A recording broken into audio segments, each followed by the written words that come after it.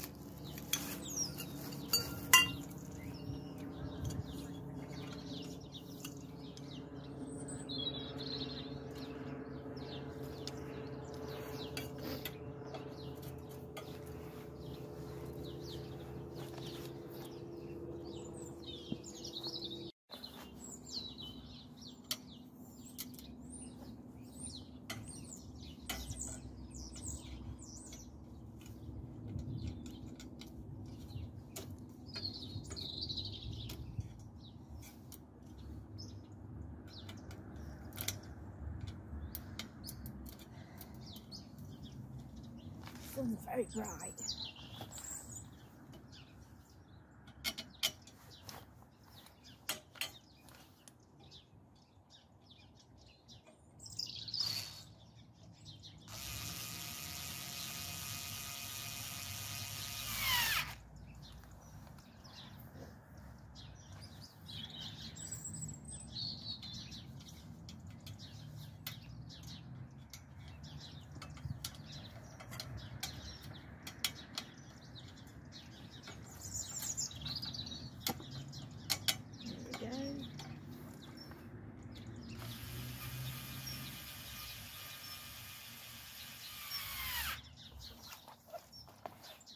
Let me crack on with this and I'll be back in a short while. I settled it up. It's up, it's not pretty, it's on the one like the rest of the plot, but it'll do. I'm going to get a second one I think to put at the side of it, but definitely going to get those loganberries in today. Get rid of the rubbish. Cardboard can stay up here for the compost heap.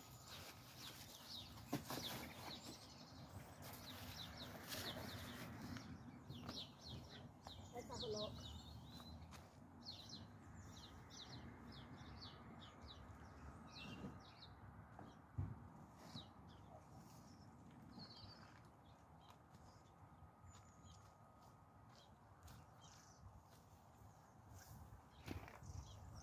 This is my loganberry from home.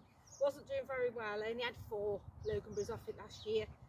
So now I've got the plot. It can go up here and we'll make good of it. I'm going to get my spade, you can watch me dig a hole.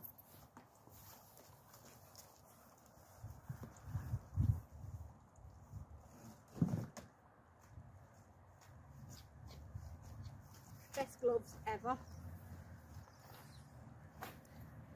Waterproof, lined, keep your hands lovely and warm. Right, I'm going to dig my hole here, move this back a little bit, don't want too much of it. Oh, the ground is so wet.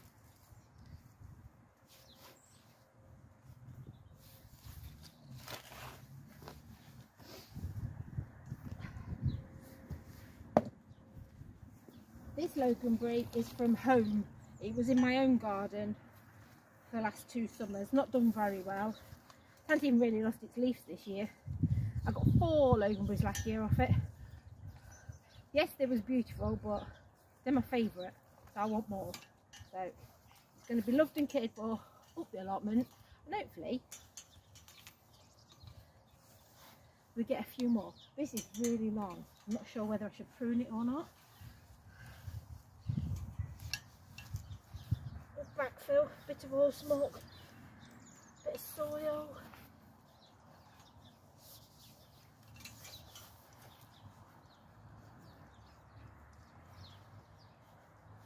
Give it a little healing.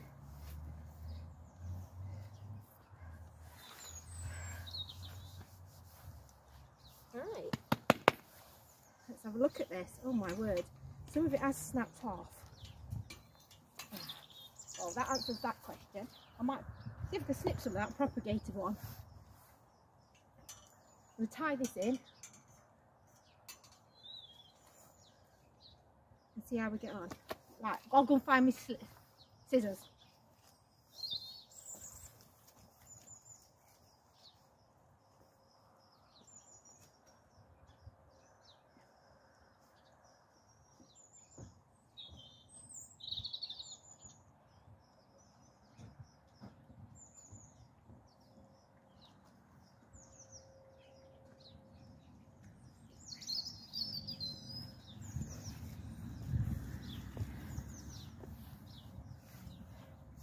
Don't need much, just a bit to tie it up.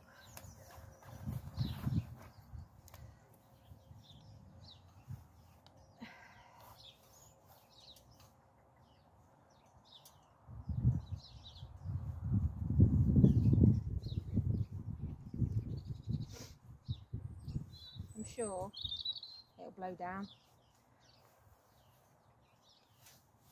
Put another bit.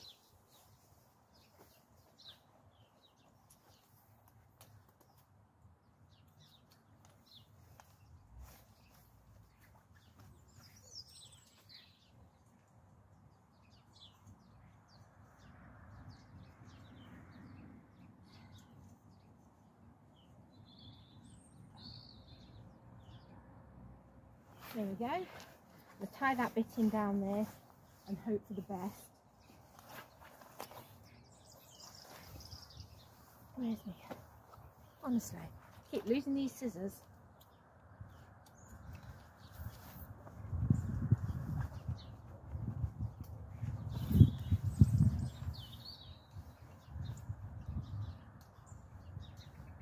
Let's give it a go. Nothing to lose, lots to gain. Right, I'm not sure whether, if you can do it like you can with raspberries, is just cut a bit off and whack it in the ground and hope you get another plant. I'm going to give it a go with that side because there's lots of buds on it, looks healthy. Let's do that. Where's my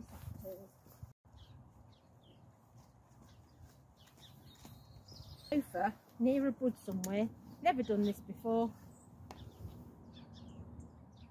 See, that's new growth. So if I cut it just under a bud, take a couple of these leaves off, because they didn't lose its leaves this winter, and I'm just going to stick it in down there. Whack it in down here.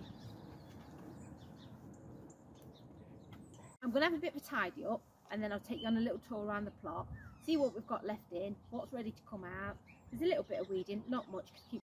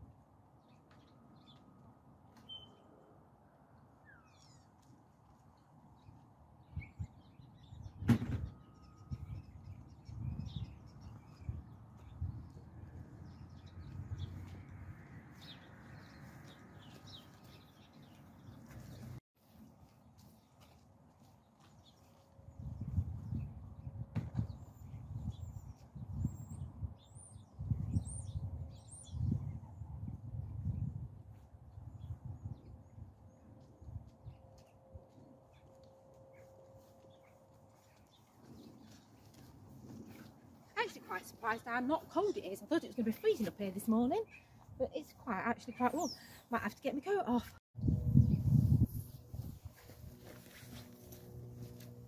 Right then, campers, let's see what size these parsnips are. Oh, get my gloves on. Ooh.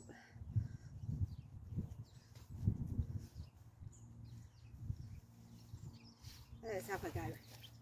Would usually use a fork. Oh, there's another blackberry. Let's get rid of that. Let's have a go.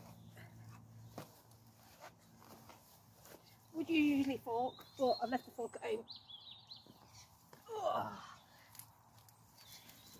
Oh, got 2, 3.